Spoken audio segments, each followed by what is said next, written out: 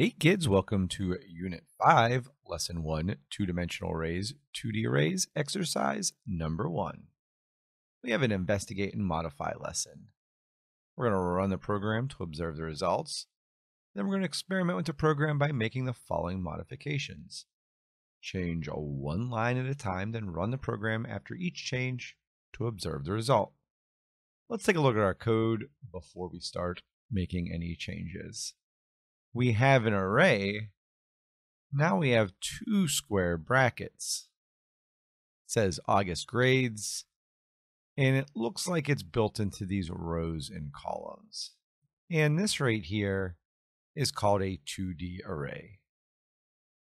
A column is the vertical part. A row is the horizontal part.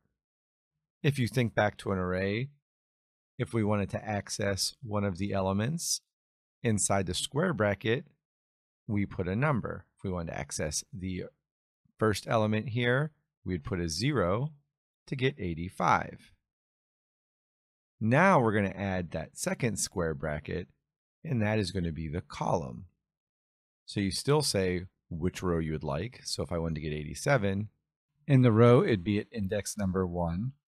But now I would have a second square bracket, and inside that, it is also going to be one indicating the column. I think we're going to experiment a little more with this, but some fundamentals are good to know to understand what's going on. Let's move ahead and see the rest of the code. We're instantiating a new object, MS Hamilton. It is getting that August grades 2D array, creating an integer, current students. It is equal to the MS Hamilton object. We're getting the grade at 1, 1. And I bet you, well, that's getting grade 87 right there through a getGrade method we're probably going to see in Teacher Java. Then we're going to print what the current student is, this integer here. Then we're going to set a grade. It looks like we are going to set 1, 1, or this 87, to 100 with the setGrade method. We'll probably see that in Teacher Java. Then we're getting that grade again at 1, 1, should be 87, and printing it off. And we're printing the first row, and we're calling that object MS Hamilton and the get students grades. Take a look at this Teacher Java. We have a private 2D array, weekly grades. We can tell it's a 2D array because there's two square brackets. One constructor, it takes one parameter, weekly grades, that 2D array. We have that get weekly grades that returns the weekly grades. We have that set weekly grades that sets the weekly grades we're getting. We have a get method. This is getting a specific element within the array with that row and column. Remember, rows are the horizontal, columns are the vertical. We have a set grade. This looks like it sets an individual grade with that row and column. Then we have a get student grades method. This is returning a string. Looks like it loops through the weekly grades array, and it adds the results up. Let's head back to the My Console. What do I think is going to happen when I hit run? I think I'm going to get the grade 87. I'm going to change that grade 87 to 100, then print that off. And then I'm going to print the first row here, and I think it's going to print 85, 90, and 78. Let's hit run and see if that's what happens.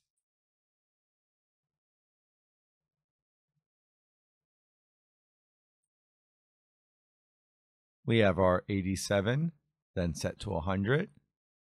Then we're getting that first row printed off via that get student grades method. I think I understand what the code's doing. Let's start making some changes. In Teacher Java, what does the values weekly grade 1, 1 refer to in the getGrade method? Then we're going to come back here in My Console. We're going to change the values in the call to the getGrade method to access different elements from the August grades array. Let's go over to Teacher Java and look at this weekly grades 1-1.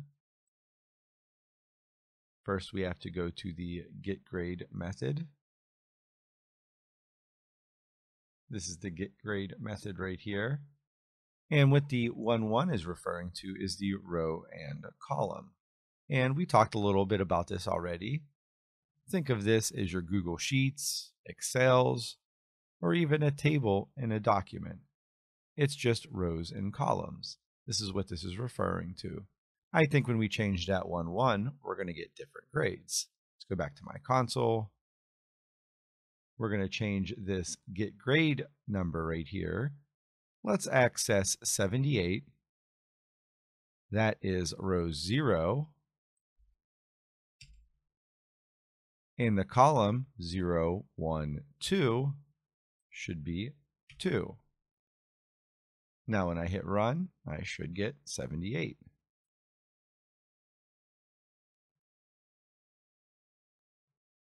We got 78. Well, let's just verify we know what we're talking about. Let's do 89. That is in row 0, 1, 2. We'll put 2 here. And that is in column 0, 1. Put a 1 right there. Now we should get 89. And we get 89. Number 2, in Teacher Java, what is happening in the for loop in the getStudentGrades method? Try changing the 0 in the condition. Does the output change? Why do you think this happened? Let's go find the getStudentsGrades.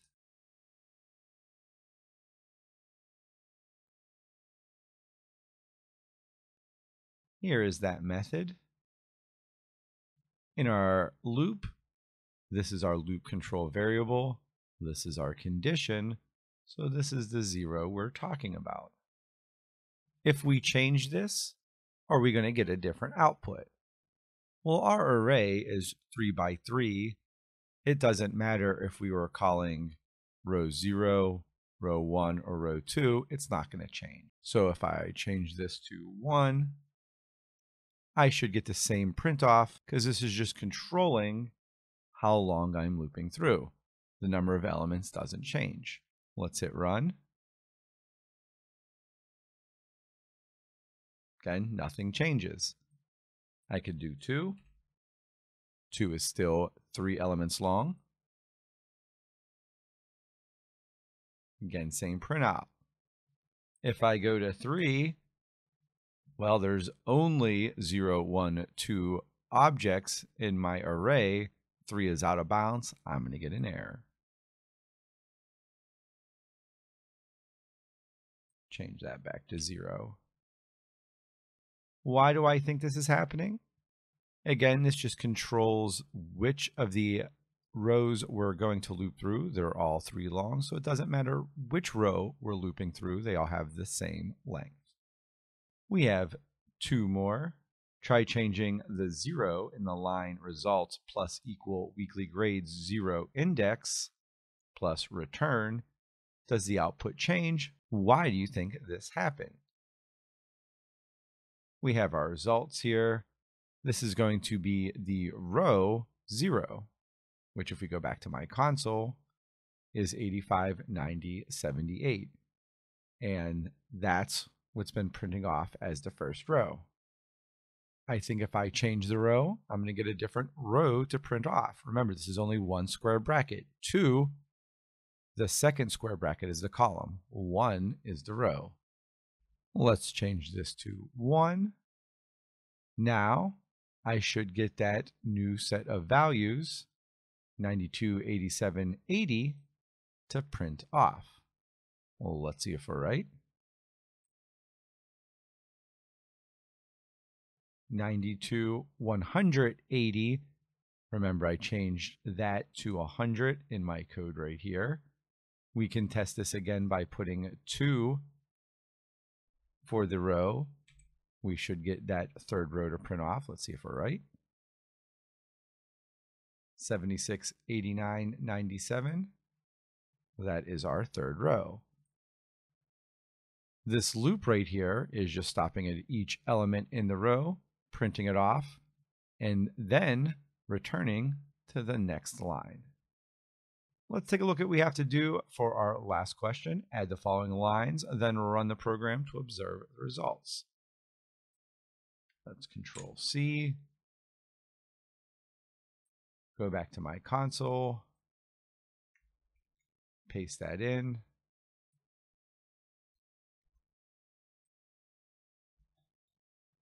What do I think is going to happen? I think we're going to print off the row and column here. Let's make some predictions. 2, 0, row 0, 1, 2, it's 0, 76. Well, that should be 76.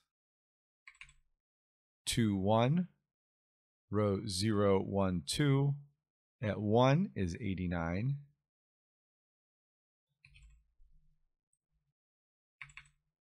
2, 2, 0, 1, 2, column 0, 1, 2 is 97. This should print off that last row again. Well, let's see if we're right.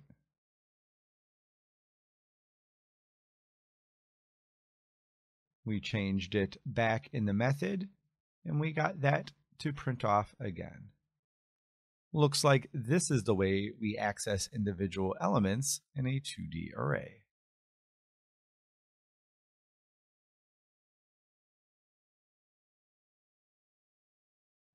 Key takeaway from this lesson is what a 2D array is. And that is a row or column. And you might have seen this in Google Sheets, Excel, or even if you've made a table in a document. We've been working with 1D arrays, which are just rows. You can think of 2D arrays as of arrays of arrays.